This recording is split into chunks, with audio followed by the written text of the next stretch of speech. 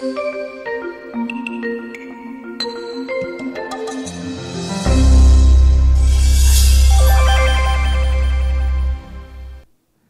back, everybody. We're coming up on 1 p.m. Eastern. I hope you enjoyed the plenary this morning, terrific talk, and I also hope that you were able to check in on the Golden Goose Awards. If you haven't had a chance, go back and watch those. They're really inspiring, telling the story of some of the scientists at NIH who have really made a difference during the COVID-19 outbreak. We're here broadcasting live from the AAAS auditorium in downtown DC. And how about that really thought-provoking talk from Mary Gray and the follow-on conversation with our colleague Jessica Wyndham. Just a terrific, terrific conversation. If you haven't visited the AAAS Exchange yet, I want to encourage you to take a look. It is our virtual version of an exhibit hall. You can access it from the main page of the platform. Just click on the green Exchange tile. And we've got partners looking to hire scientists at all career levels. We've got folks who want to empower scientists, engineers, and communicators to serve their communities in various ways. And we have folks who want to enable all kinds of professional development. You can even schedule time to meet with many of our partners live via video. So take a look at the Exchange today. I know it's hard, there's a lot packed in here, but go check it out. So now I'm going to toss it over to Jessica to give us an update on what's happening on the web. Jessica? Thank you so much, Sudup. We're at the second social media update on day 3 of the 2021 AAAS annual meeting that is all virtual. And I'm here to help us and remind us to stay connected during this new setting that we are in this year for this meeting. Okay, so I just want to start off with a few reminders. The first is here at virtual.AAAS.org/landing. Sudup had just mentioned the Exchange. You can access it by clicking this square right here. And we also have Socially Distanced Mingle, which you can click right here, and it will take you to a page where you can choose different chat rooms, so to speak, on different topics that we mentioned earlier, and you can learn more about by clicking here. We encourage you to visit these areas of the conference. As Sudup said, there's a lot packed in, but make sure to check those out if you get a chance to do so. Okay, so I'm going to go through a few posts that we have seen on hashtag AAASMTG, which we encourage you to use on any post that you share about the virtual annual meeting.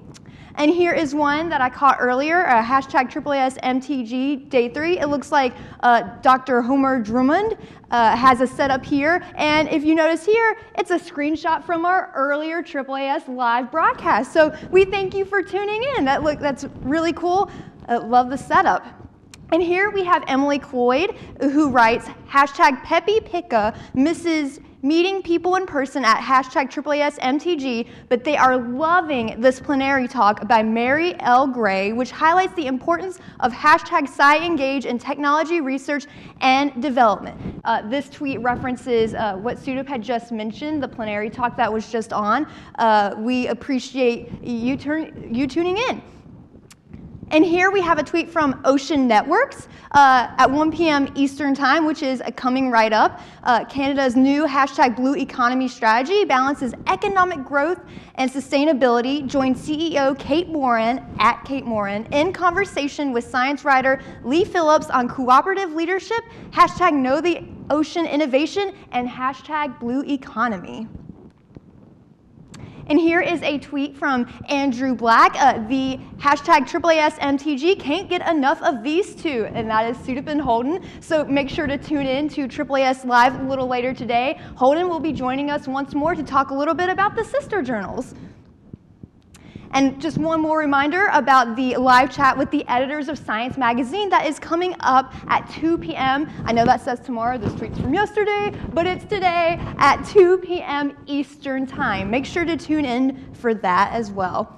And then one more reminder, visit the Exchange, which is basically a virtual expo hall where you can learn more about resources and hear from NINDS, resources and opportunities for neuroscientists and trainees.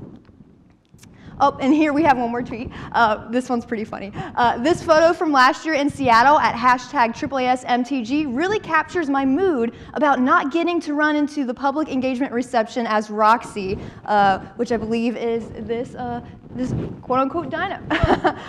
But still looking forward to seeing my friends tonight at the #SciComm, #SciEngage reception at 5 p.m. Eastern later today. Thank you for sharing, Stacy. That's all the tweets and posts that I have for now. Make sure to keep tuning in to AAAS Live, and I'm tossing this to Sudip. Sudip?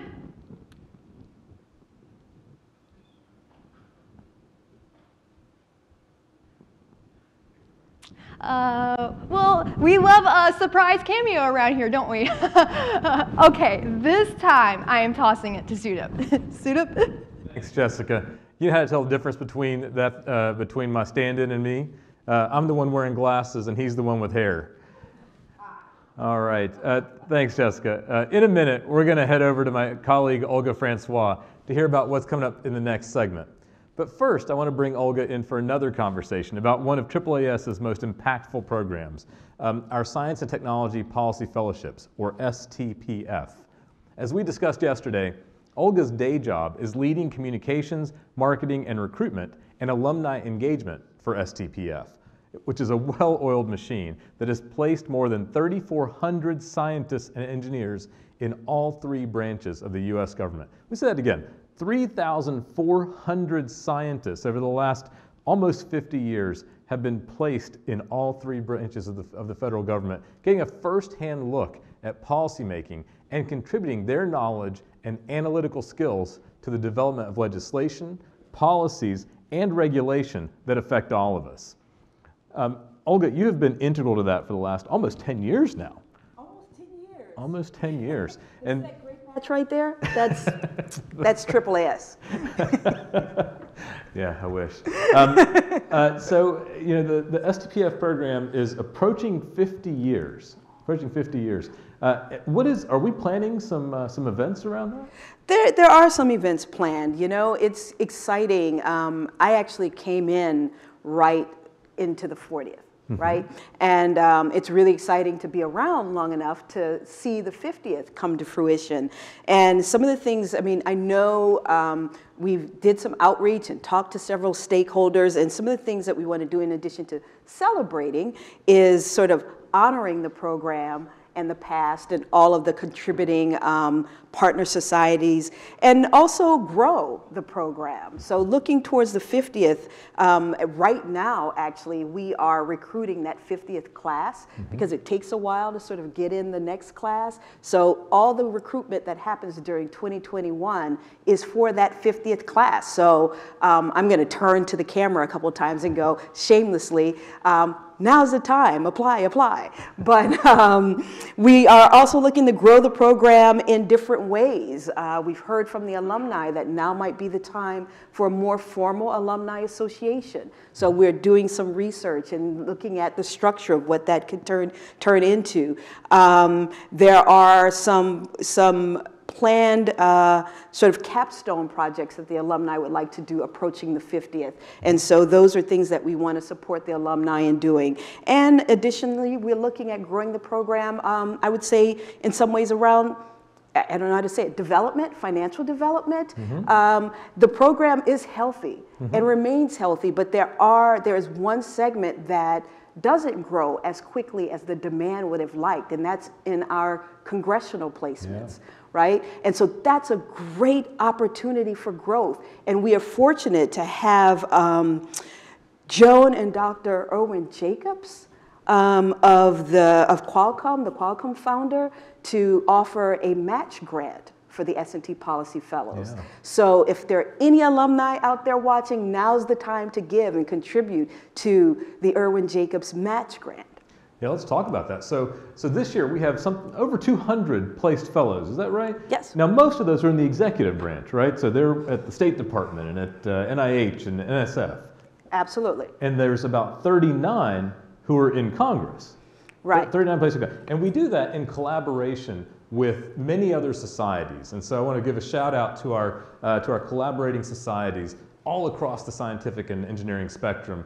They are wonderful partners to us. Absolutely, and has been from the very beginning, right? Yeah. This program was established with that collaborative of 7 scientific societies, of which AAAS is but one, right? Yes. And all along, placing in Congress, we are but one of over 30 scientific societies. And it only thrives through the strength of that collaboration. And when we're doing that, we've got 39 with the help of these collaborating societies that are in Congress. We've had demand from up to 100 offices that would like to have a fellow placed in their office? Absolutely. And so at the beginning of placement, congressional placement each year, our program managers reach out on the Hill and kind of solicit who's interested in fellows. And we get a lot of requests. But because of the number of partner societies we currently have, and there's the demand, we just can't fill that demand, which means fellows in Congress, they get their pick.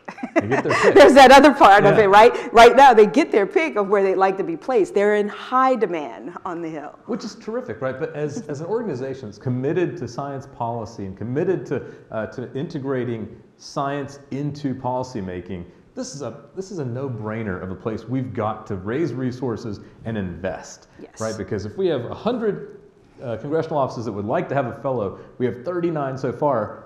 That's 60 obvious things that we should be doing as an organization. So you're right. We're committed to raising those funds.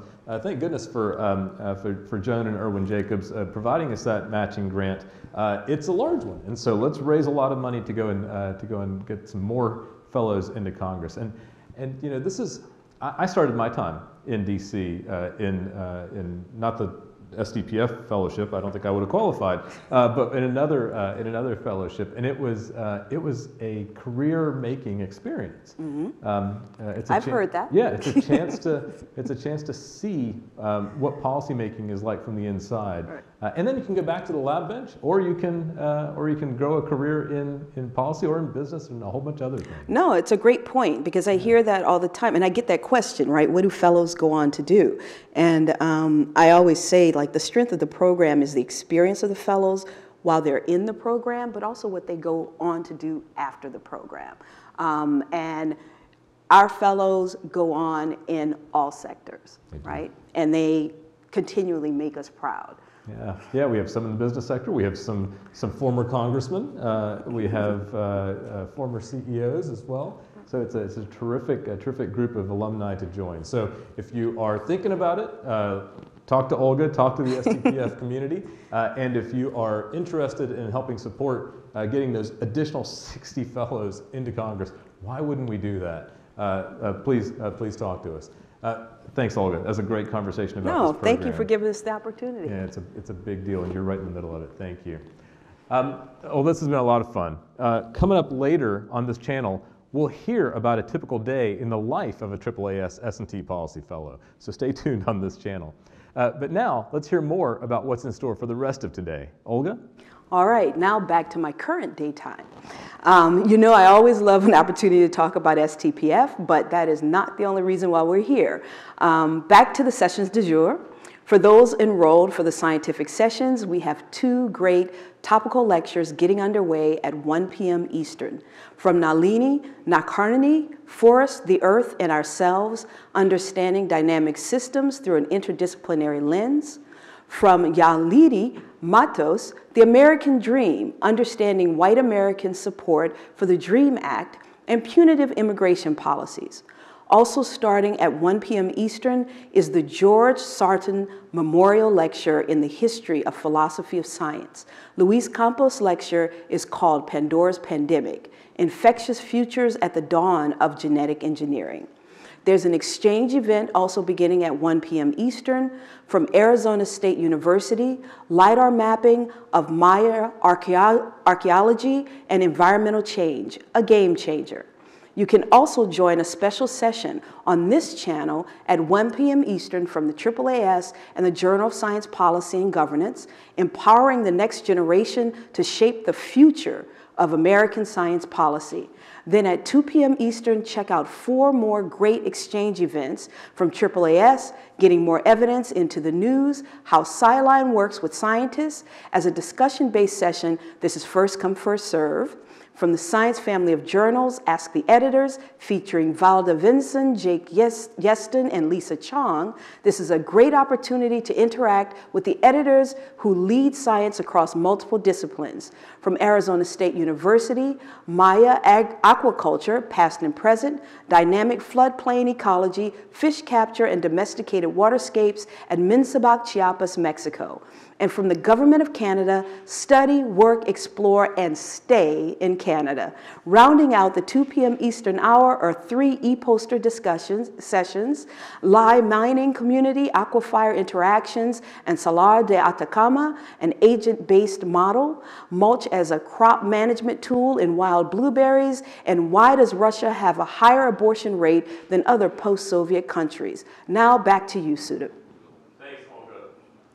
Wow, what an incredible number of choices. So a few words now for our topical speakers, or I think we want to get directly to our topical speakers. So I'm gonna let them introduce themselves as we go straight into these sessions. It's 1 o'clock. This is a big deal day. Enjoy it, and we'll be back with you in a little while. Thank you.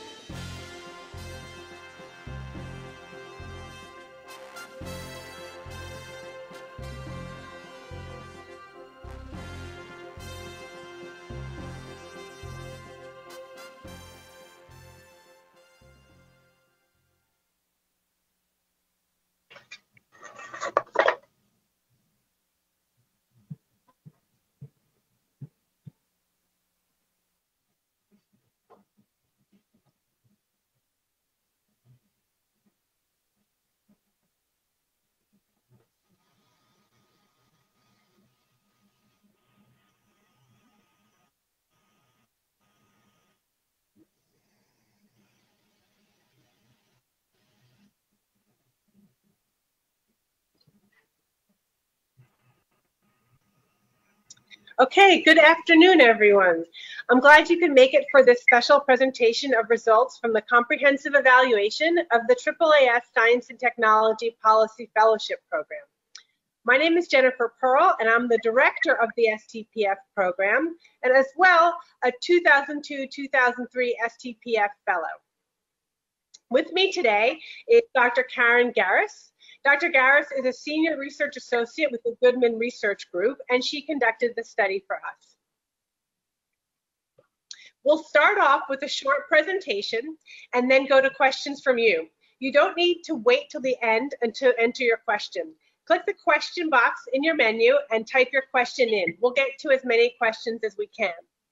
And before we begin the flow, I'd like to express some thanks to several of the STPF staff who helped make this webinar a possibility today.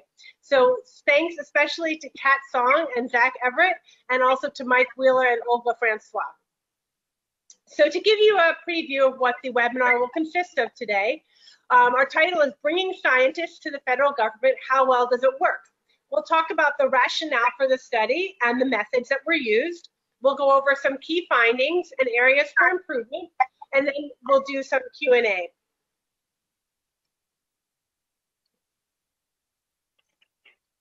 One of AAAS's earliest and strongest efforts to bring evidence to decision makers is the Science and Technology Policy Fellowship Program.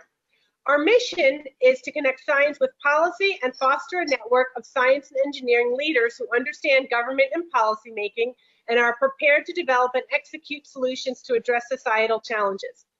This year, the fellowship has about 270 fellows in it, and you can see a picture of the current class below. Just as we want our fellows to bring a data-driven mindset to the federal government, we as a program want to be data-driven as well. Conducting an evaluation done by an expert external body is one way to get the data we need to help identify our areas of program improvement and tell our story better to all of our stakeholders, our current funders, future funders, alumni, potential applicants, offices, and agencies that host fellows. Karen, would you like to talk about the next few slides? Sure. So the evaluation was designed to look at the impact of the program, both on fellows as well as on the mentors and host offices that hosted the fellows. So this slide shows you the key outcomes that we looked at. So for fellows, we were looking at the growth in their understanding of how public policy on science and technology is formulated and implemented. We also measured knowledge and skills in the areas of science and technology policy. We looked also at longer-term influences on fellows' careers after participating in the fellowship, including some of the professional activities and leadership experiences that they did after the fellowship. For the mentors and host offices, the primary thing we were looking at was the impact of the fellow contributions to the work of the office. So basically the value added that the fellows were bringing with their expertise and scientific knowledge.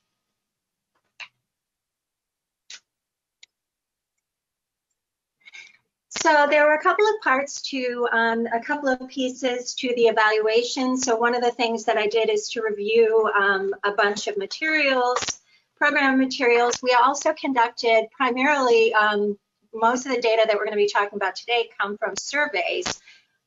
We surveyed alumni from all cohorts of the fellowship going back to 1973. We ended up getting a pretty good response rate from them. So the response rate was 46% of the alumni that we invited responded, and that was a total of 1,261 alums. We also surveyed mentors from the past 5 cohorts, and there the response rate was about 38%. We got 235 mentors to fill out the survey. And then to sort of flesh out the findings from the primarily quantitative survey, we actually conducted interviews with randomly selected samples of alums and mentors.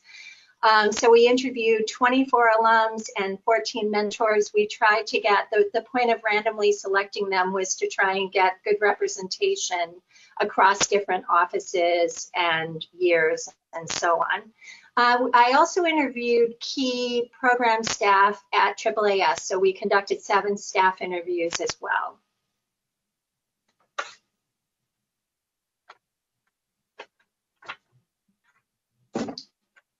Okay, and then just a description, from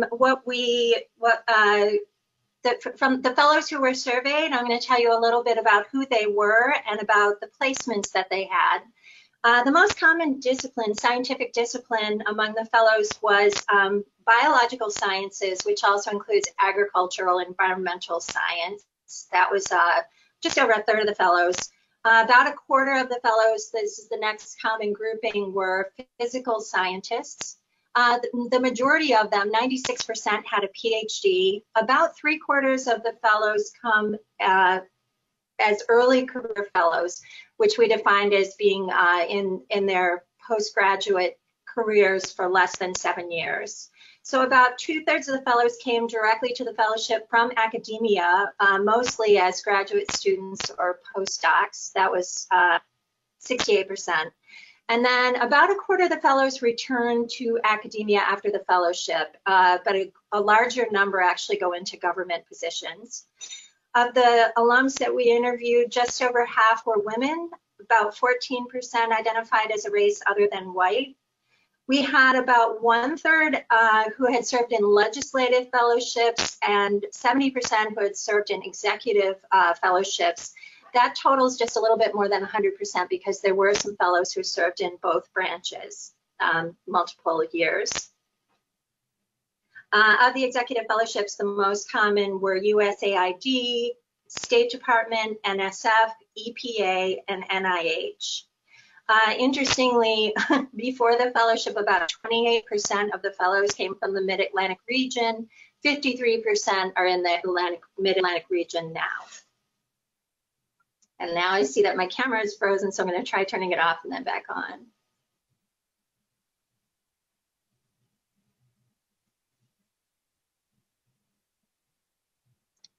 Okay, so we can move on now to talk about some of the findings. So when we surveyed the fellows, we asked about satisfaction. What did they like it? We asked what they learned in terms of knowledge and in terms of ability. And we also asked about the impact that it had had on their careers going forward. And so let me start off with an overall satisfaction rating. 89% of the fellows expressed a high level of satisfaction. Let's move on to the next slide. Okay, we broke that down into different components. Many of you know about our orientation, which is a hallmark of the program and really a great introduction to Washington. So the orientation was rated quite highly at 88% there. And then you can see going through the other circle pictures how the alumni rated other aspects of the STPF program.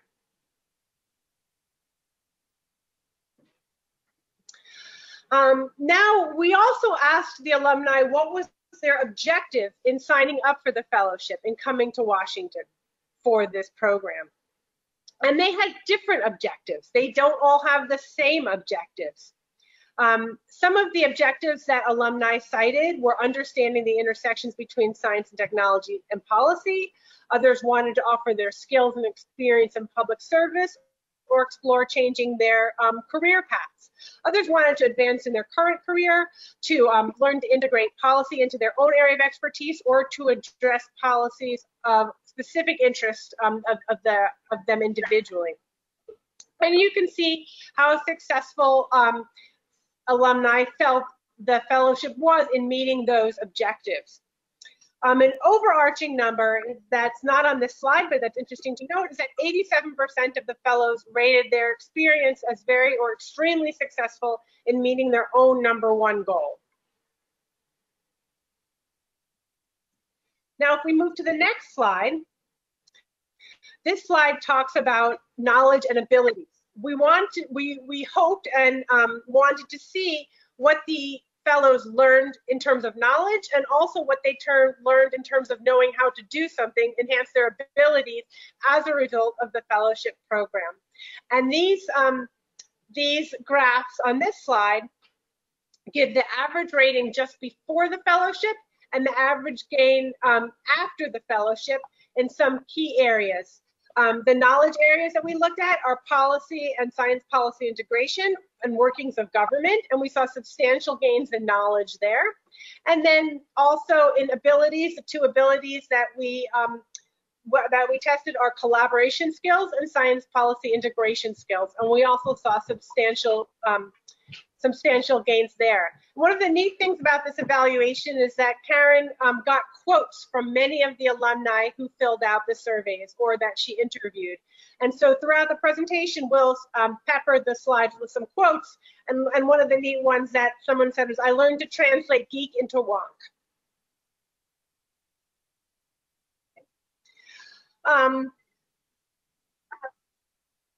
So in thinking about the fellows' contributions to their host offices, we asked them what they contributed and how meaningful were those contributions. This slide talks about that data.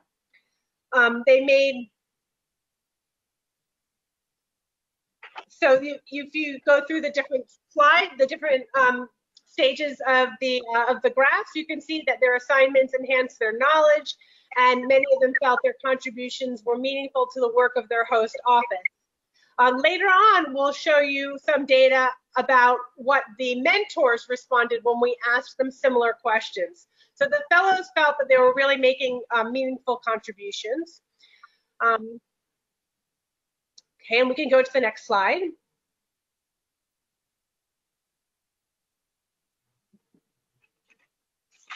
Now we're going to switch from talking about what they did during their fellowship to how the fellowship impacted their career and their activities beyond the fellowship.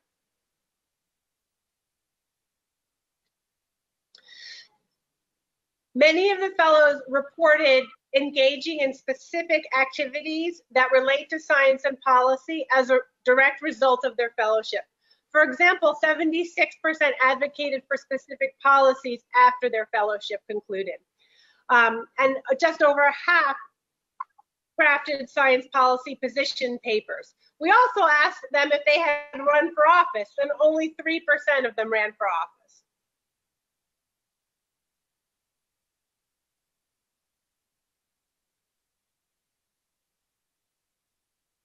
In addition to asking about how the fellowship impacted their science policy activities after the fellowship, we asked them how it impacted their more general professional activities after the fellowship. And this slide details those responses. So we have here, 90% saying they gained a greater knowledge of career options.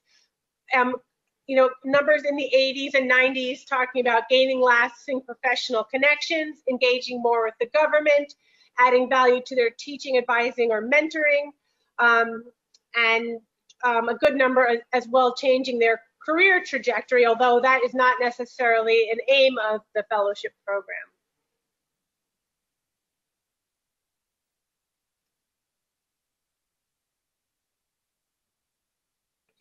Many fellows take on jobs closely related to policy after the fellowship, but even those who don't have been able to use their experience to enhance and augment their work. So here are two quotes from one alum who became a scientist in the federal sector. And this person said they've been specifically prohibited from participating directly in policymaking in their current role, but the fellowship helped to direct their research with policy implications in mind. Another fellow said the knowledge, connections, and resources gained through the fellowship have rippled well beyond my work through the mentoring and coaching I do for professionals at all career and educational stages.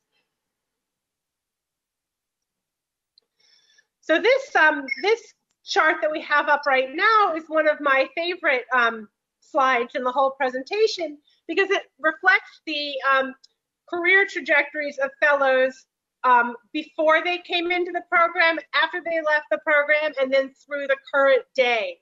And we had always heard a lot of stories about fellows' career trajectories, but never really knew the data of what do fellows do after the fellowship. So this is the first time that we were able to acquire actual data from a wide cohort of people, asking them, what did you do after your fellowship and what are you doing now? We typically do survey fellows who are completing their fellowship about what are your plans going forward, but the question is different when you ask somebody what their plans are when they haven't actually left yet, and then you do a retrospective survey of what did you actually do.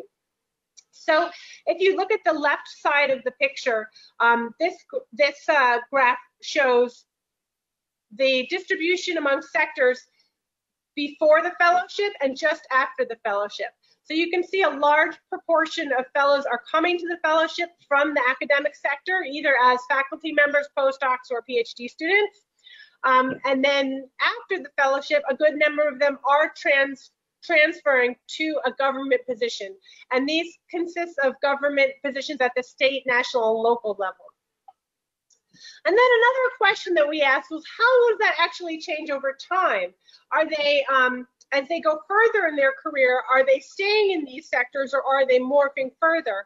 And if you look at the second, this is the right part of the slide now, you can see that many of them are staying in government sectors, with a good portion of them in academic, nonprofit, and for-profit sectors, but you can see more of them becoming retired, as time goes on.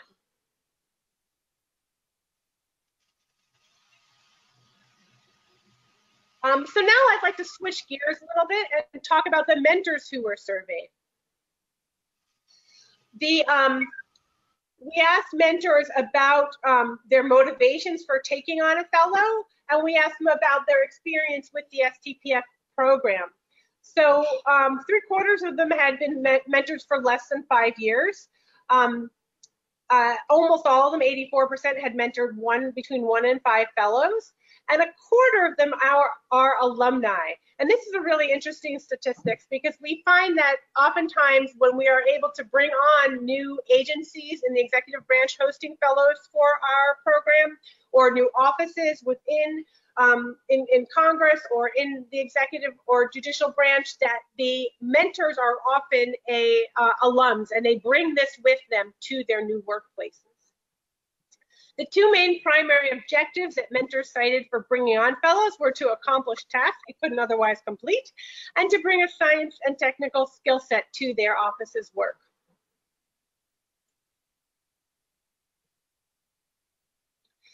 We also asked mentors about satisfaction. So the overall satisfaction rating was 94% in their experience as a mentor. So this is an extremely high satisfaction rating. And you can see the distribution for other more specific items that we asked them about: fellows' work product, adaptability and flexibility of the fellows, the support provided by AAAS and by their own offices.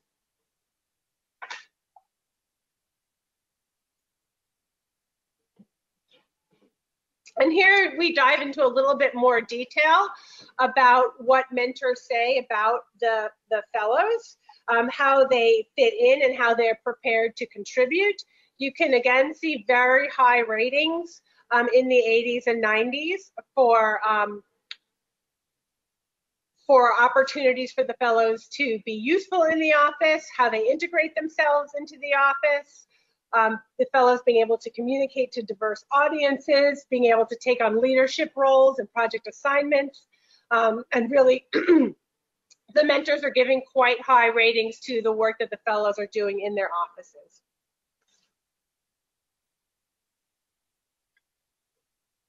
We also asked them what are some of the specific tasks that fellows worked on in the offices. Over half said that the fellows provided needed expertise to help address a complex problem.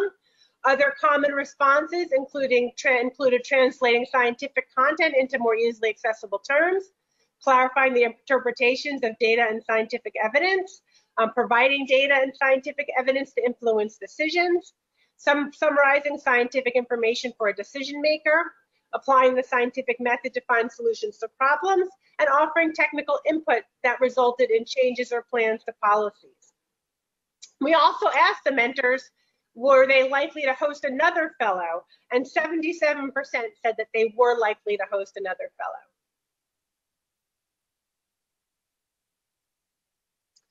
Here's some more quotes from fellows that we thought would be interesting to share. I'll read them out loud to you since we have a bit of time.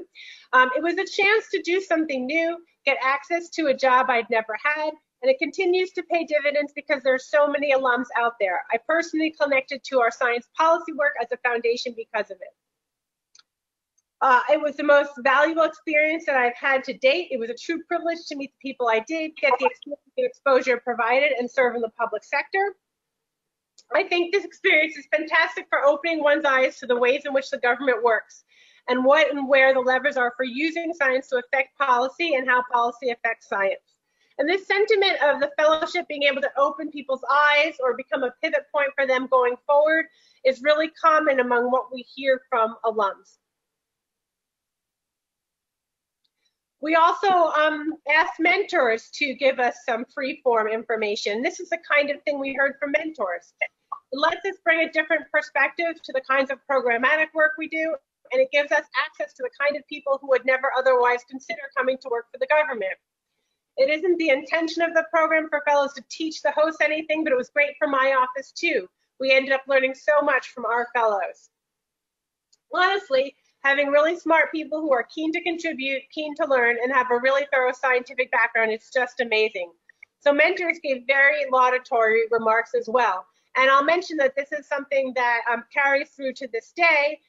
We just completed our placement process for the incoming class of fellows, and there were over twice as many available positions for finalists as we had finalists to place.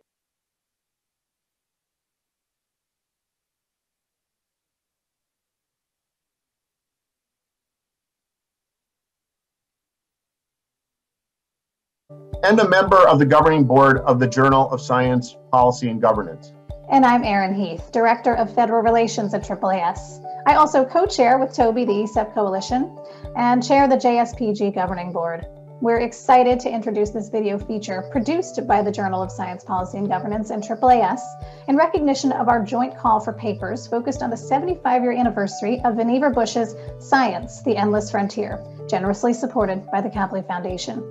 This call for papers invites students, postdocs, policy fellows, early career researchers, and young professionals of all academic disciplines to share their ideas for how we can build on the Endless Frontier framework and shape the future of American science and science policy.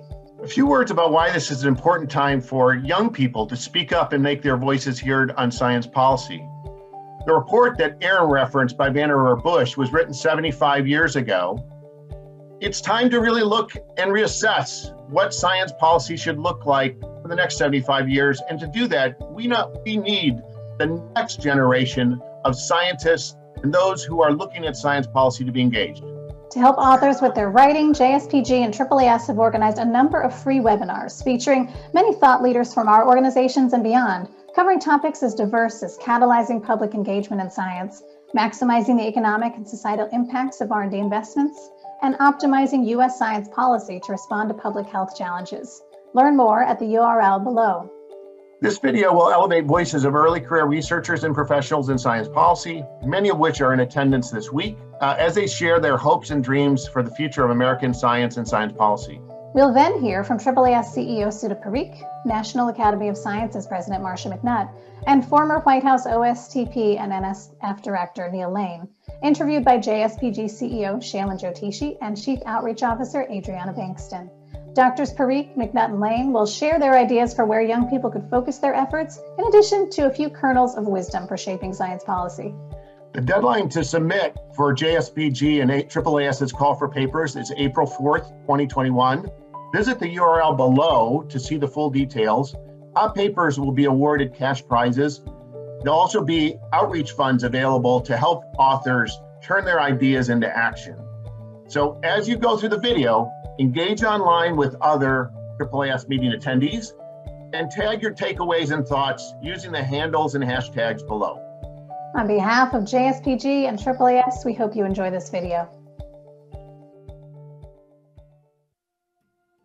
I dream of a future of American science policy. We dream of a future of American science policy. I dream of a future of American science policy that prioritizes the protection of sacred sites and the preservation and protection of our water and land. That prioritizes fighting racism, patriarchy, and oppressive societal norms. That prioritizes the human impacts of scientific progress, the well-being of diverse communities, and the health and future of our planet. That prioritizes responsible innovation, that leads through service to others, and empowers the next generation of researchers to reimagine the future of what's possible. A global scientific enterprise that enables discoveries for the common good and is inclusive of researchers from all countries and backgrounds. One that incorporates the next generation of scientists and engineers, because we bring innovative and collaborative new perspectives that will shape the future of our field. So science is open, accessible, and inclusive for everyone. Students and early career researchers should have a role in shaping science policy because you have a unique and transformative perspective, not on how science has always been done, but on what science can be. I believe students and early career researchers should have a role in shaping science policy because the hours spent conducting research not only reflects their perseverance for the truth, but also their unparalleled scientific domain knowledge, which has the potential to inform the political landscape for the benefit of all. I'm looking forward to a future of science policy engagement at the state and local level, where communities can be directly impacted by evidence-based policies and practices.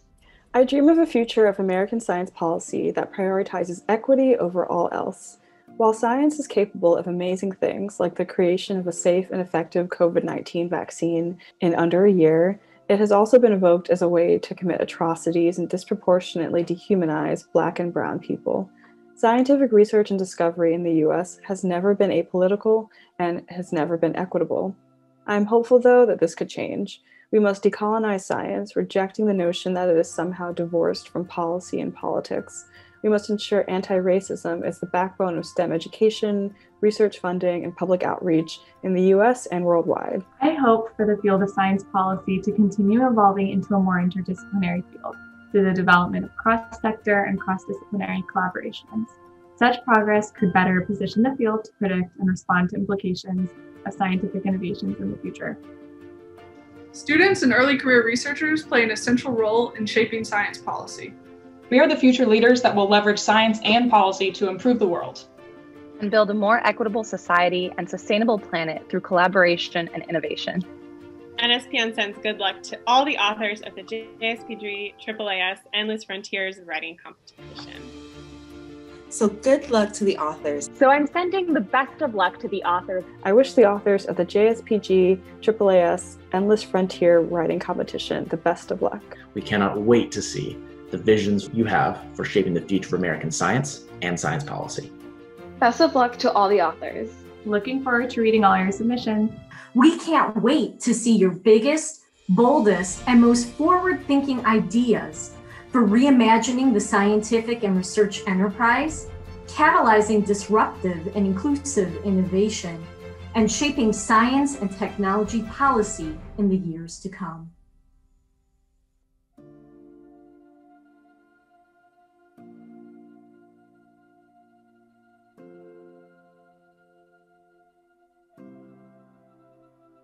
Folks, we heard from early career scientists and engineers and policy professionals from all academic disciplines and walks of life on what they hope will constitute the future of U.S. science and science policy. JSPG and AAAS's joint call for papers is focused on looking back on Vannevar Bush's Endless Frontier framework and how American science rose to prominence. But we also need to look to the future in order to address the urgent and most important challenges of society today. From a greater focus on maximizing the economic and societal impacts of research to fostering true diversity, equity, and inclusion in STEM, there are many ways we can expand and strengthen American science and science policy. In the next segment, Joan, Shayla, and I, as we interview members of JSPG's advisory board and other leaders in science policy, to gather advice on where authors can focus their writing efforts.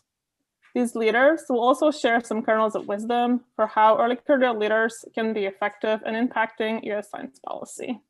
As Toby and Aaron shared in their intro, tweet your takeaways to us using the handles and hashtags below, so we can learn and hear from you during the AAAS meeting and beyond. The most prolific and most profound tweeters will be invited to contribute to the cover memo for this joint issue. Thank you for tuning in. Sudip, thanks so much for taking the time to interview with us today. We're really honored to have you. Sudip Parikh is CEO of the American Association for the Advancement of Science and the executive publisher of the Science family of journals. Sudip has spent 2 decades at the nexus of science, policy, and business, and we're really pleased to be partnering with AAAS and the Kavli Foundation for this call for papers focused on the 75-year anniversary of Vannevar Bush's Endless Frontiers. Dr. Parikh's bio is available at AAAS.org, and he is on Twitter at Sudip S. Parikh. Sudip, thanks so much for joining us. We're honored to have you. Shaylin, thanks so much for the invitation. I'm excited to do this. Absolutely. So Sudip, JSPG and AAAS, our joint call for papers really focuses on reflecting back on Vannevar Bush's Endless Frontier, getting that historical context, but also thinking about the urgent, important science policy challenges that we're faced with today. With your vantage point at AAAS, what's top of mind for you? What should early career researchers consider writing about for this call for papers? Well, I'm so glad that we're participating in this as AAAS because, frankly, we need voices that are different than the ones that have been talking about this stuff for 25 years. And so this is, when I think of what's on top of mind for me, I hope that it aligns with what's top of mind for you. If it doesn't, say that, because frankly, there are a lot of folks here in Washington who've been talking about this stuff for a long time, and we get set in our ways. So I'm going to tell you my 2 or 3 things are at the top, but I'd love to hear from you all, from the audience listening to this. Do you think that's true? Do you think it's right? You can disagree with me. So first is the difference between now and the right after World War II is immense, right? So many things have happened, but what's top of mind for me is the human capital going into the sciences, because we are at this place where many nations are joining the United States at the forefront of scientific research, and that's a good thing. That's a good thing. We want others doing great science, but what it means is it's a competitive landscape, and we as a nation need to be pulling in people from all across the country, geographically, from every race and ethnicity. We want every gender at the table, and this is, if you look at the data, we're not doing well at this. We're doing terrible at it, and it is going to hold us back, because in sheer numbers, we're never going to compete in terms of the number of scientists and number of engineers. But when you get the creative boost, the innovation boost that comes from a diverse team, that comes from diverse thought that is derived from diverse experience, that is incredibly powerful. It gives you orthogonal solutions that are unexpected. And so I think if we don't maximize that, if we don't figure out the ways to do that, we're really hurting ourselves as a nation. And frankly, we're hurting the world, because the United States needs to be a leader at the forefront of science. So that is top of mind, absolutely top of mind. And so if the community that's listening to this, we need some new ideas, okay? Because it's not like this is a new problem. The programmatic aspect of AAAS was born out of this exact same question in 1970. And so that's why we have the programmatic part of AAAS. We haven't done that well. I mean, we're better off than we were in 1970, but we have a long way to go. And so I think anything that addresses that challenge, and that means, how do we retain scientists that are from diverse backgrounds? How do we, recruitment is one thing, retention is a whole other subject. How do we ensure that that we maintain scientific excellence, but that we broaden the aperture of what's important in science? So that is absolutely top of mind. Second for me, and I know I'm answering this in a long answer for you, Shaylin, so I'll cut it short, is to make sure that the support for science in the country remains strong. And that means trusted bonds between the scientific community and the people that support us. And the people that support us are the American citizens who are paying taxes and expect something for that investment. And so we can't be completely disconnected from the needs of our communities. And so, whereas in the after 1945, we went down this route of talking about government investment in basic research. We need to do that, but now there's a huge number of partnerships that are possible. when I think about the government, I think about philanthropy, I think about industry. There's an environment out there that did not exist in the 1940s. And so how do we coordinate that effort so that we can solve the big challenges of our time? Climate change, food and water insecurity, public health. We've got to make sure that we are building a national strategy that's not just thinking about the government, but that's thinking about the government, these philanthropies, the industry, and then our people, our diverse people. So two big problems. But again, I'd love to hear from you all. Does that comport with what you're thinking? Really sound advice there. Sudip, are there any reports, books, papers, just general resources from AAAS or elsewhere that you recommend early career researchers brush up on as they're framing their writing topics and preparing their submissions? Yeah, from AAAS, look, if you're not following Matt Hurahan and his analyses of the federal investment in science, you're missing out. Matt he's not just giving the numbers, okay? He's thinking through trend analysis. He's thinking through comparisons to other countries. He's thinking through funding models.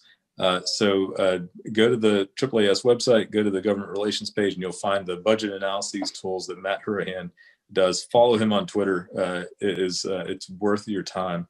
I'd also encourage you to beyond AAAS, look to some of the other organizations here in town and in DC. So here, I'm going to take you outside of just the societies. The scientific societies have done a lot of great work. Any of them have good resources. Let me take you to some things that are outside of that. The Council on Competitiveness. This is a group that has a lot of business members, has some nonprofits, a lot of university members.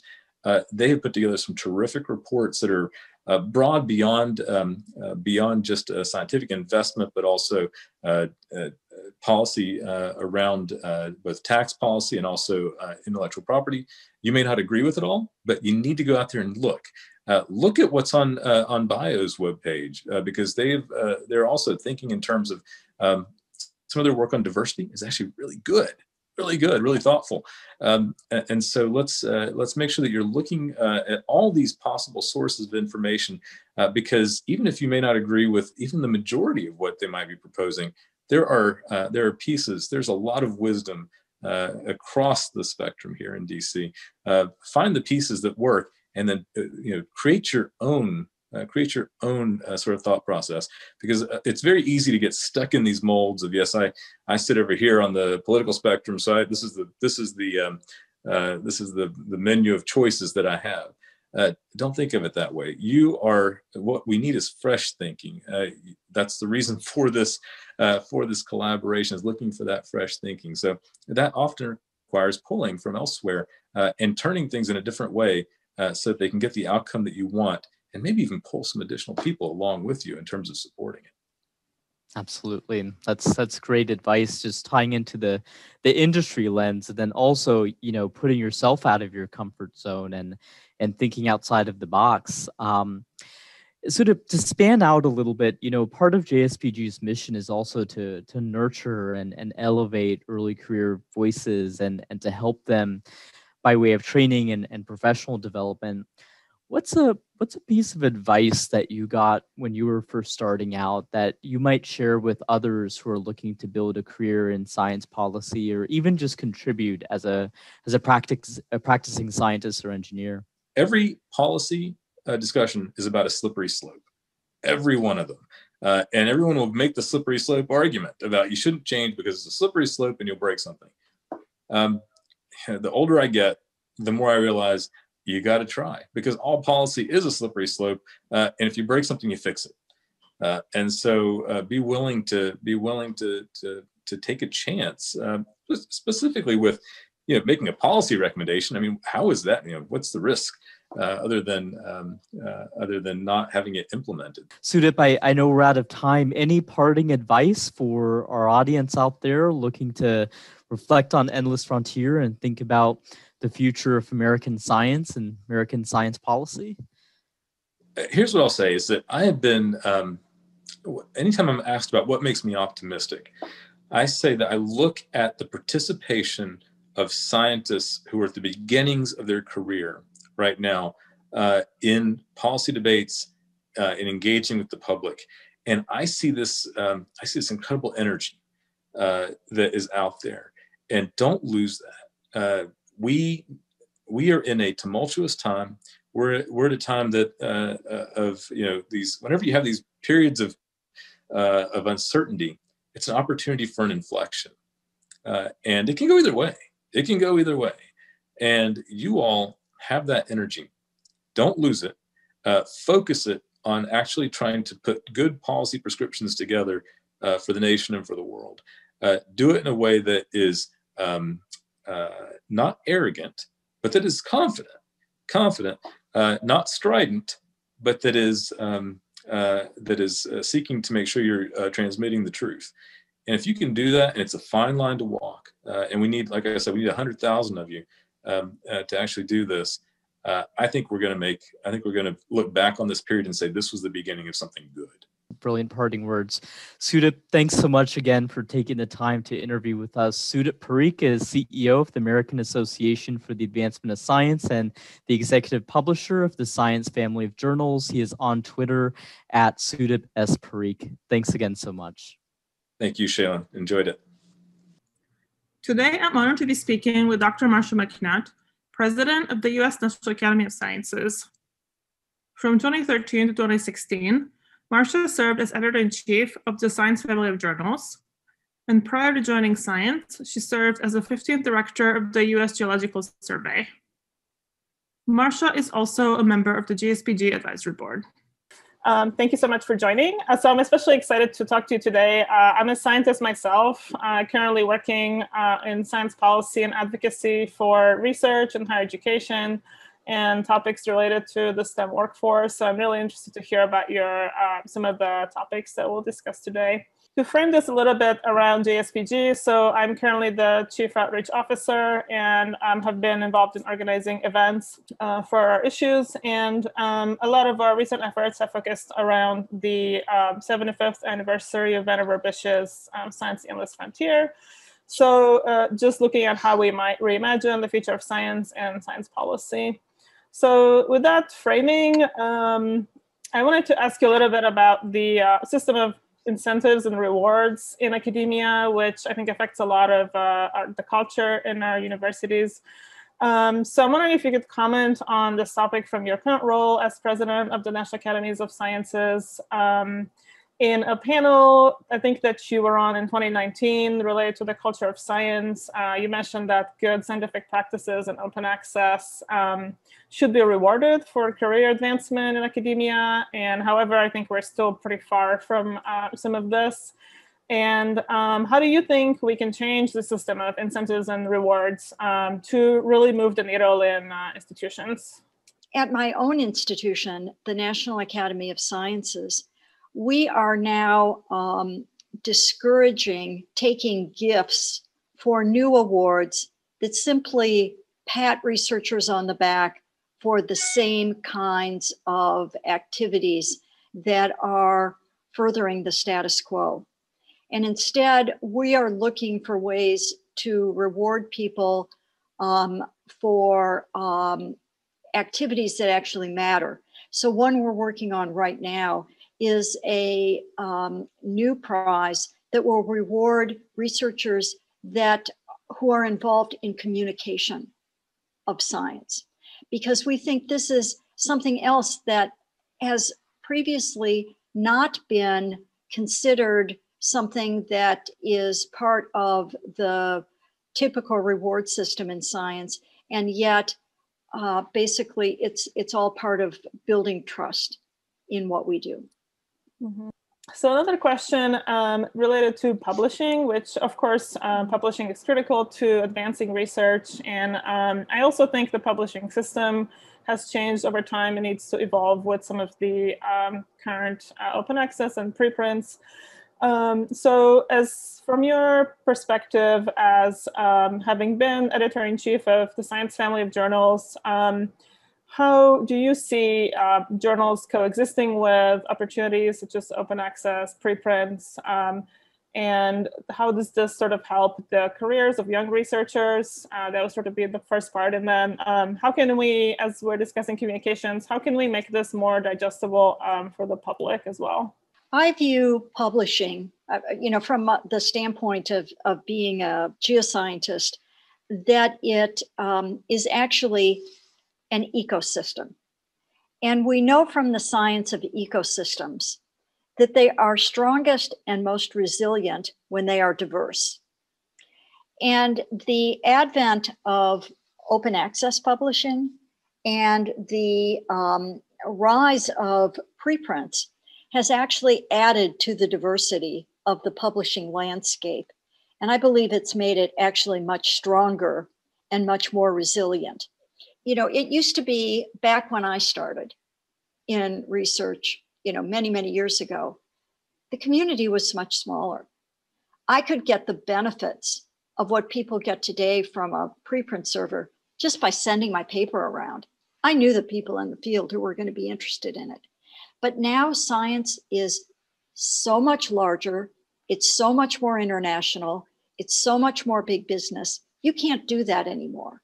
And so preprint servers have stepped in to fill that. They are not, in my view, ever going to entirely replace journals. Right. So now to turn to another aspect in relation to thinking about science and the pandemic. So it was interesting to learn about your role as director of the U.S. Geological Survey. And I know that you previously drew this parallel between the Deepwater Horizon explosion and today's pandemic. And as you noted, as both events enlist both science and technology to solve a crisis, but there is still a high level of skepticism in science on the part of the public. So how do you think that we can restore public trust in science and engage the public in addressing the pandemic? So this is an interesting question, because while frequent surveys have shown that there can be public skepticism on some of the more partisan issues in science, like climate change or nuclear energy or GMOs. They repeatedly show that there is broad bipartisan support when it comes to public health. And therefore, to see an issue like the pandemic become polarized is really quite remarkable, and in my view, almost unprecedented. So with this administration and moving forward, how do we ensure that science is really front and center in policymaking and educating leaders to really make decisions based on evidence? And so it's, again, one of these issues that if the leaders on down are saying science is important and we're going to use it in our decision making, I'm extremely hopeful that that's indeed what's going to happen. But then the onus really comes back to us as scientists to say a couple things. First of all, how do we create actionable science for these decision makers? How do we make sure that our science is decision ready for them? Because most of the science that we publish in our journals, in our preprints, is useless to them. This isn't actionable science. It's not decision ready. And we have to, first of all, train, cultivate, and reward a whole group of scientists who are those translators who make the science decision ready. But also we have to think ourselves, while we're doing our research, what are the policy implications and how can we communicate them whenever needed? And then secondly, in addition to making the science decision ready and actionable, I think we have to think strategically as well. Thank you for that. There's a lot more we could discuss on this, but I want to just make sure we touch up on the workforce question before we end. So, because I think it's really critical to think about how we train the next generation of scientists in our institutions, especially now, as you mentioned, with a new administration that would support science. And you also mentioned diversity. So obviously, currently, early career researchers from certain backgrounds are still disadvantaged from entering or remaining in the research pipeline. So how do you think that we can stimulate those who are traditionally marginalized in science to continue making breakthroughs and provide them with opportunities to do so? Well, first of all, we know that there are some outstanding examples of scientists from underrepresented communities that are contributing to science. And they are fabulous role models. And we already know that climate change is disproportionately affecting communities of color. We know the same with the pandemic. And there are many other things too.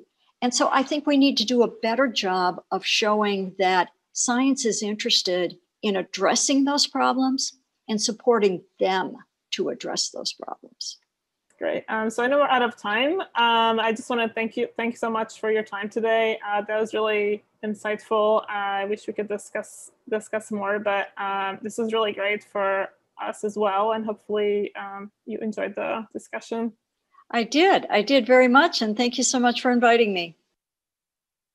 Today, we're very honored to be speaking with Dr. Neil Lane, who is a senior fellow in science and technology policy at Rice University's Baker Institute for Public Policy. Of his many achievements, Neil has served as director of the White House Office of Science and Technology Policy and science advisor to President Bill Clinton, as well as director of the National Science Foundation, making him one of only 2 individuals to hold both appointments. We're also very honored to have Neil as a member of the JSPG Advisory Board. Dr. Lane's bio is available at sciencepolicyjournal.org/advisory board, and the Baker Institute is on Twitter at Baker Institute. Neil, thank you so much for joining us. We're honored to have you. Thank you very much, and I'm very pleased to be here. Neil, JSPG and AAAS's call for papers is really focused on reflecting back on Endless Frontier and understanding the historical context, but also looking forward and engaging students and early career researchers to think about how we can push the envelope and shape a better future of American science and science policy. You've been one of only 2 people to serve as both head of NSF and OSTP. What's top of mind for you right now? If you had to recommend a focus, what are some of the most critical science policy challenges that young people should be focused on for their writing? Well, of course, the list is long. It's one sits down to think about what these challenges really are. Serious social issues. I mean, we still have racism in the country. We still have discrimination that results in bias, that results in inadequate opportunities, unfair experiences for people of a different color or gender or transgender. I mean, we still have those to work on, and it'll take a long time, but nonetheless, they're very important. And then there's the whole larger global scene, the importance of immigration. I mean, is America really a place where people can feel welcome to come from all over the world? Because we need those people to come here. In science and engineering, we don't generate enough scientists and engineers from American-born boys and girls, whatever their background. We need to do a better job of that. And partly our problem in public education and just other things about our society and our value system. It's been a really tough election year this past year, and our country is in many ways more divided than ever. And many in JSPG's networks and many early career researchers, I think it's fair to say, are left-leaning or left of center. you shared the sort of call for, early career researchers to be, sharing their ideas for how we can mend across aisles. What advice do you have for authors who are looking to develop science policy solutions that would appeal to a coalition of partners that they don't normally work with, whether it's Republicans or business groups or so forth? Well, of course, absolutely right. We need that kind of two-way conversation, dialogue. I mean, reasonable people sitting down and even willing to agree to disagree.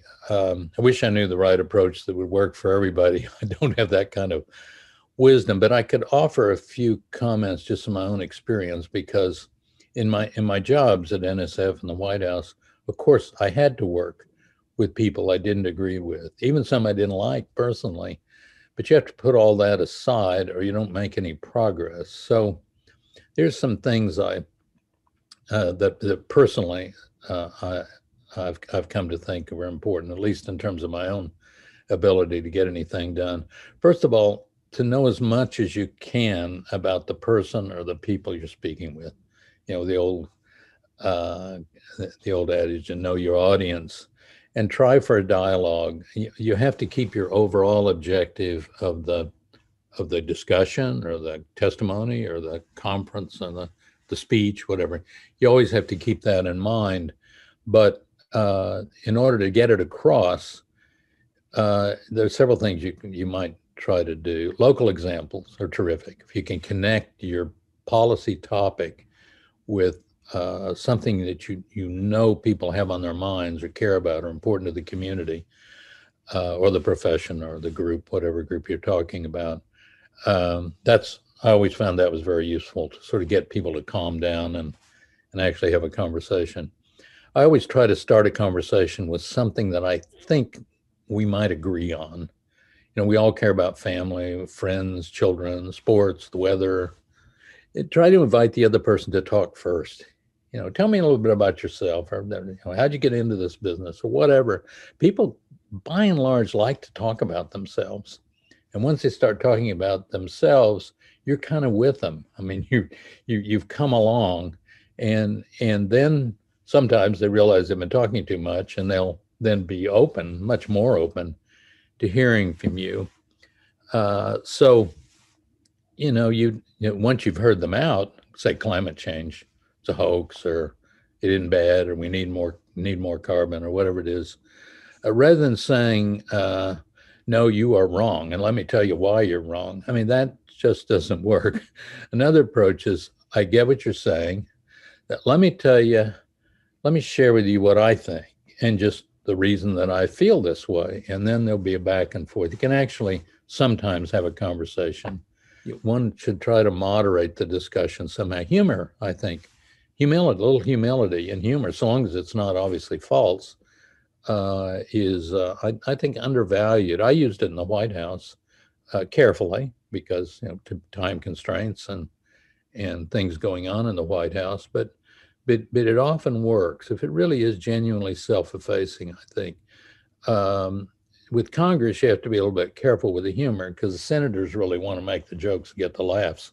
They're not interested in the witnesses making the jokes and getting the laughs. So if you're going to use humor there, it needs to be humor that really reflects positively on whoever it is sitting at the table. About speaking and writing, I learned a long time ago that less is often more. When in doubt, throw it out, the old saying. I have a hard time with that. It's easy for me to write long. It's tough for me to write short.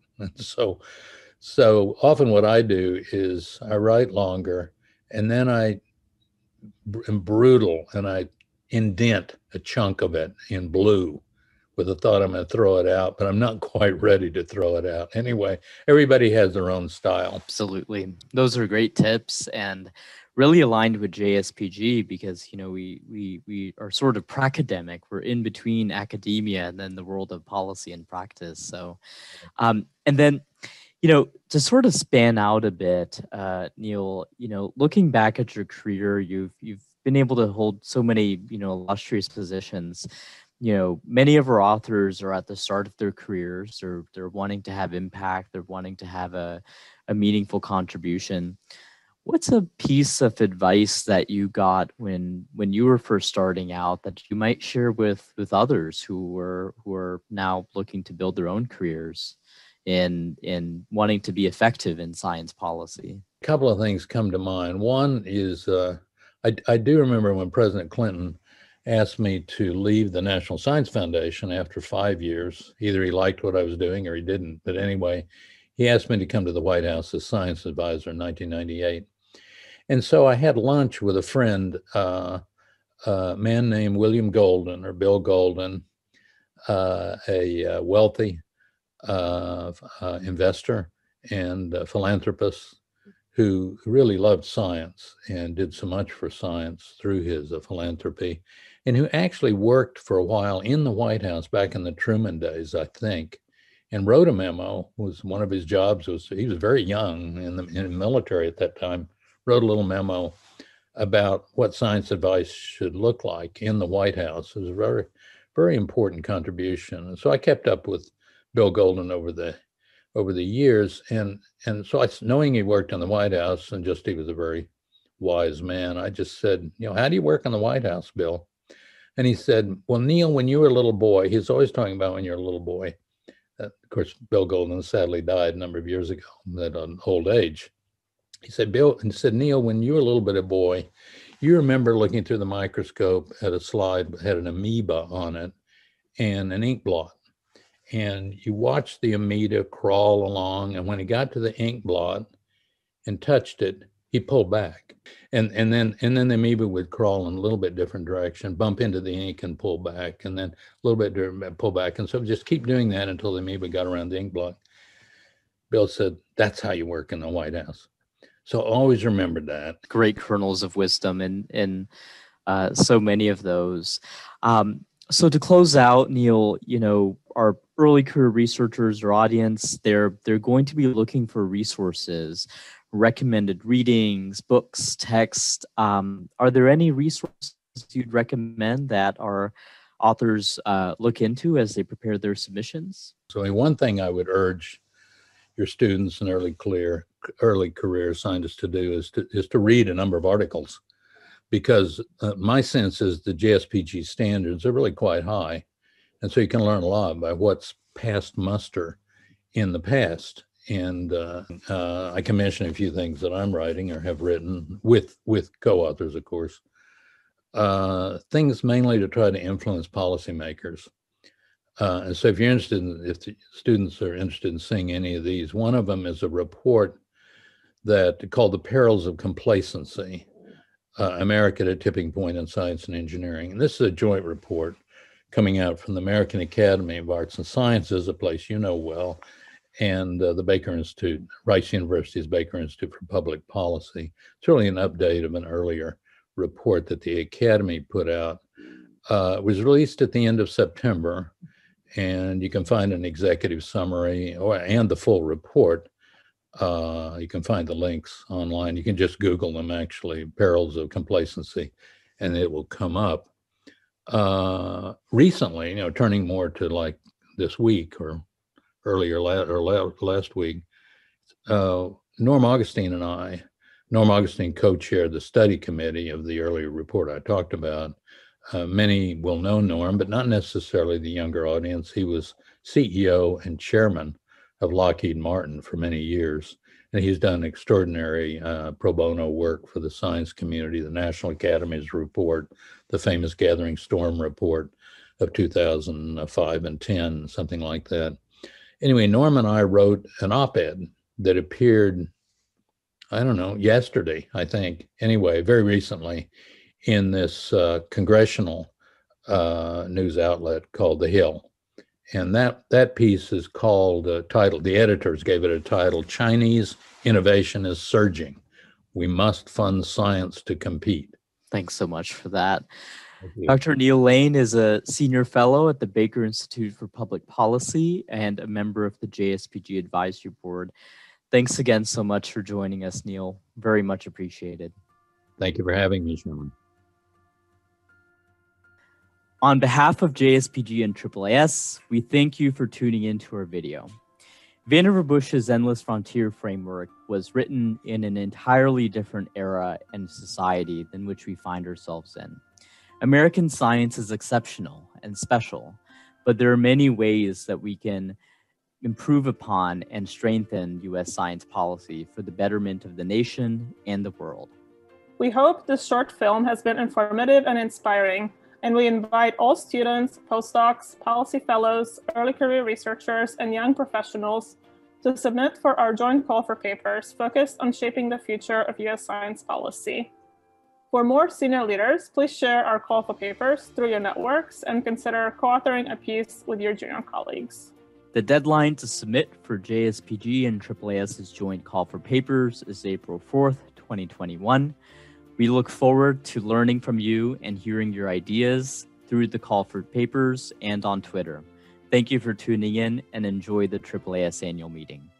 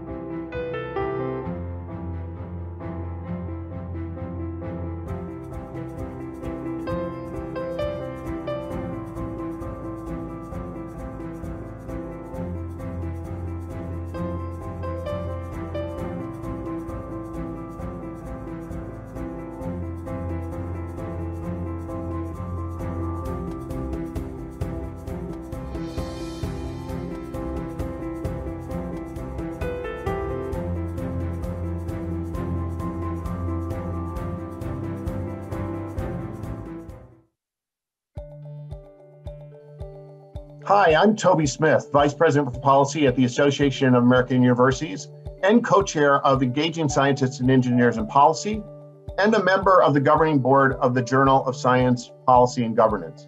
And I'm Erin Heath, Director of Federal Relations at AAAS. I also co-chair with Toby the ESEP Coalition and chair the JSPG Governing Board. We're excited to introduce this video feature produced by the Journal of Science, Policy, and Governance and AAAS in recognition of our joint call for papers focused on the 75-year anniversary of Vannevar Bush's Science, the Endless Frontier, generously supported by the Copley Foundation. This call for papers invites students, postdocs, policy fellows, early career researchers, and young professionals of all academic disciplines to share their ideas for how we can build on the Endless Frontier framework and shape the future of American science and science policy. A few words about why this is an important time for young people to speak up and make their voices heard on science policy. The report that Erin referenced by Vannevar Bush was written 75 years ago. It's time to really look and reassess what science policy should look like for the next 75 years. And to do that, we need the next generation of scientists and those who are looking at science policy to be engaged. To help authors with their writing, JSPG and AAAS have organized a number of free webinars featuring many thought leaders from our organizations and beyond, covering topics as diverse as catalyzing public engagement in science, maximizing the economic and societal impacts of R&D investments, and optimizing U.S. science policy to respond to public health challenges. Learn more at the URL below. This video will elevate voices of early career researchers and professionals in science policy, many of which are in attendance this week, as they share their hopes and dreams for the future of American science and science policy. We'll then hear from AAAS CEO Sudha Parikh, National Academy of Sciences President Marcia McNutt, and